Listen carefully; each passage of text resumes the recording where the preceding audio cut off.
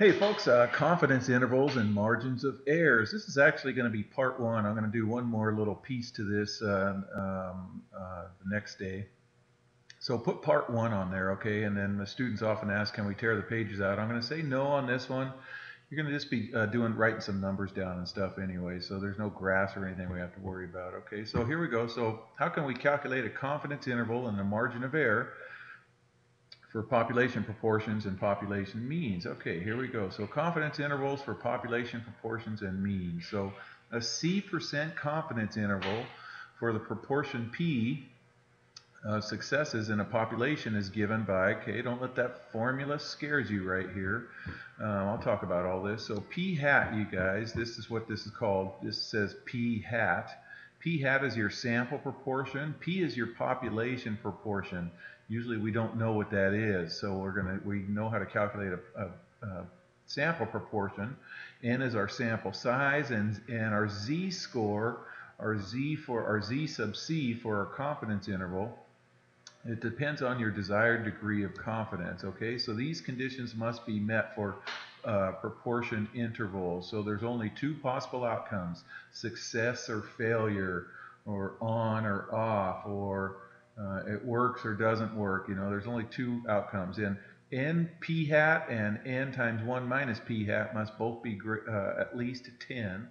And the sample size, I'm sorry, the size of your population has to be at least 10 times that of your sample size. Okay, so, and also the samples have to be random. Okay, so here's our z-score tables that we're going to use, our z-scores we're going to use for our confidence. So if we want a 90% confidence, we use the z-value 1.645. Remember we did a few days ago 68, 95, 99.7 rule. That stood for 1, 2, 3 standard deviations away. Well, this is a little bit more accurate. It's not at 2 right there. There goes my coffee. So it's actually 1.96 is a 95% confidence interval. Don't let that worry you guys. I'm trying not to be confusing here. So if we have a 90% confidence interval, the z that goes next to the radical we put in there. If it's 95, we put that there. If it's 99, we put that there, okay? All right, so in a random sample of 100 4-year-old children in the United States, 76 were able to write their name. Okay, so this is p hat, 76 out of 100, which is 0.76. Find the specific confidence interval for the proportion p, which is our population proportions, of 4-year-olds in the U.S. who can write their name, okay? So they want us to find a 95% confidence interval. Okay, so we got to get p hat. P hat is 76 out of 100 right here. Okay, let's do that real quick. Okay, so there's p hat, and then our confidence, our degree of confidence, since we're doing a 95%, we're going to use 1.96. That's what goes right here and right here. Okay, and then 0.76 goes here, here, and then the difference, 1 minus 0.76 is 0.24. That's what goes in here. Okay, so what we're going to do is just do this value right here. All right, I wish I had typed it down. I just ran out of time, you guys. And anyway, so our z is going to be the 1.96, and n is 100 because that's that right there. So let's just plug it in right there, okay? So I didn't type it up, you guys, so I just typed up the next answer. So how we do this in the calculator is, now these are the same. These two are the same. We're either subtracting for this side or we're adding for this side with our p hat. Okay, this is our p hat right there. So let's do this. 0.76 in the calculator, 0.76 times 0.24, make sure you hit equal. So I have for this right here 0.1824.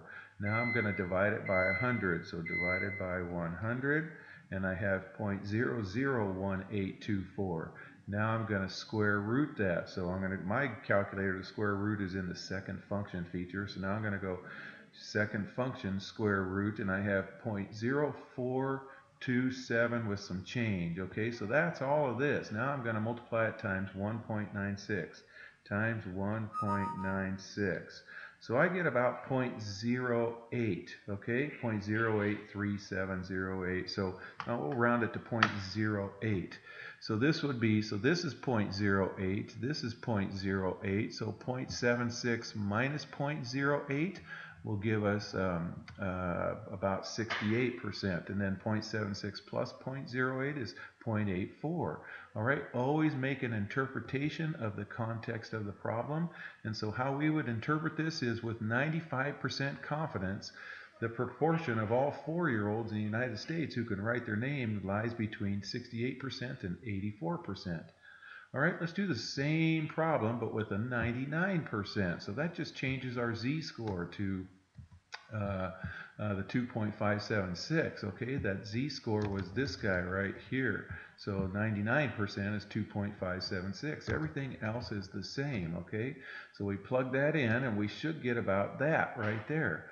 Okay, and again we do this times this and equals, and then divided by 100 equals, and then square root that equals, and then times this number equals. Okay, so it looks like you get about a 0.07, I think, you guys. So no, 0.09. Sorry, this is about 0.09. So when you add 0.76 plus 0.09, maybe it's 0.11. Sorry, I'm just trying to think ahead for us. But anyways, crank that out and you get that right there. And always interpret that.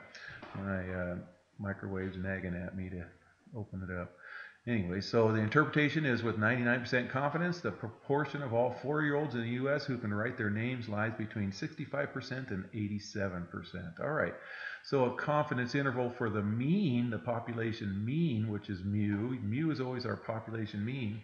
And a normally distributed distribution, is given by this formula right here. Okay, so we use the same z-scores depending on if it's 90, 95, or 99. Okay, and those are the most common ones we use, you guys. You could do an 85%, but those aren't as common. 90, 95, actually 95 is probably the most common, but 99 is common also. Okay, so that's what goes right here. They'll give you the standard deviation. They give you everything. You just got to plug it in. So x bar is our sample mean, n is our sample size, and then sigma is our population standard deviation, and the z-score depends on your desired degree of confidence. Okay, so here we go. In a random sample of 20 students at a large high school, the mean score on a standardized test, so this is x bar, is 610. Okay, this is n right here. Given the standard deviation of all scores is 120, find a 99% confidence interval, so that's the z-score of 2.576, okay, for the mean score of all students in the school. Okay, so here we go. We're going to plug that in, plug it all right in right there, and then what I would do on this, I would do, and I did this in class today, 120 divided by, and then you hit 20 square root, and then you got to hit equals, and that'll give you the decimal of 120 divided by the square root of that. Then multiply it times that, and that's the decimal that we're going to do add and subtract from the sample mean of 610. So we get about that.